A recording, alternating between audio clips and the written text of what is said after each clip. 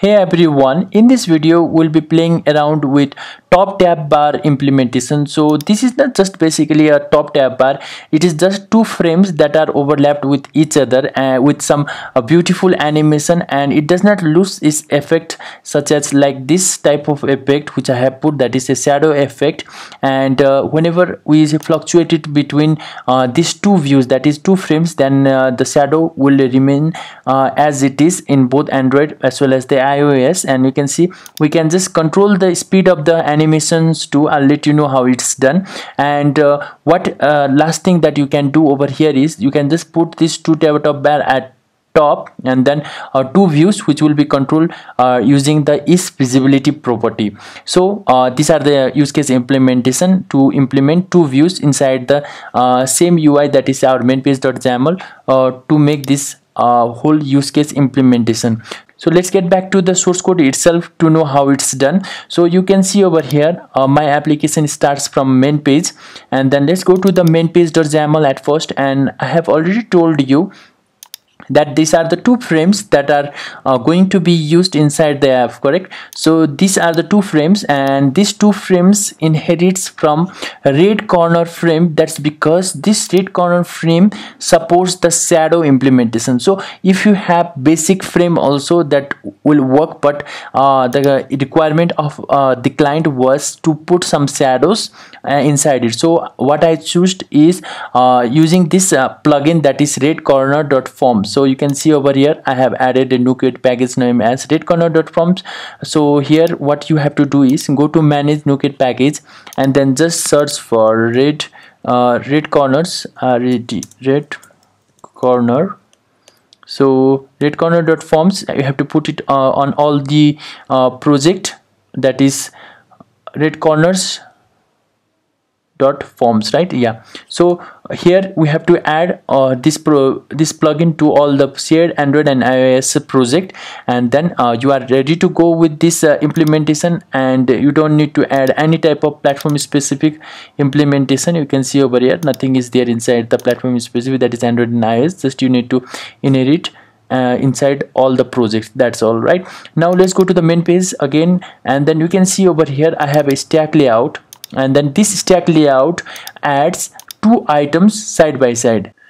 So here these two frames are encapsulated within the stack layout within the property name as orientation as horizontal, so that these two tab are going to be added horizontally. And then whenever the application starts, at first what I'm going to do is I'm just going to put this tab to has shadow as false. That means the whenever application starts, right?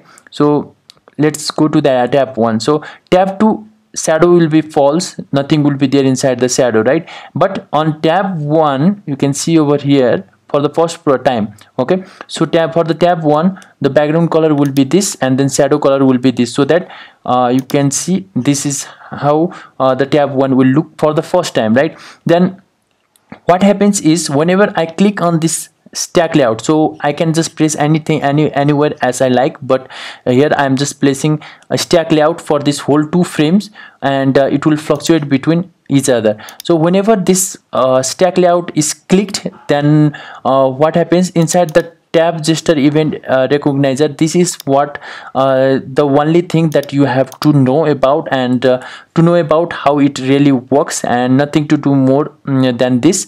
So here you can see we have either the Android as well as iOS implementation, and then you can see we have a shadow radius of 30 for Android, and then 3 for iOS, because on Android it looks really horrible whenever I just put a shadow as 3, but if I put as 30 then it looks okay. And then you can see over here nothing to do whenever the application is set, that is the case, okay? Nothing to worry about how the shadow radius looks like, because this is the radius that you can see, that is a 3 property. I'm in iOS, and then if we just put the shadow radius as 30, then it should work on the Android. All right, so here you can see we have two state as of now, that is a day state as well as the month state.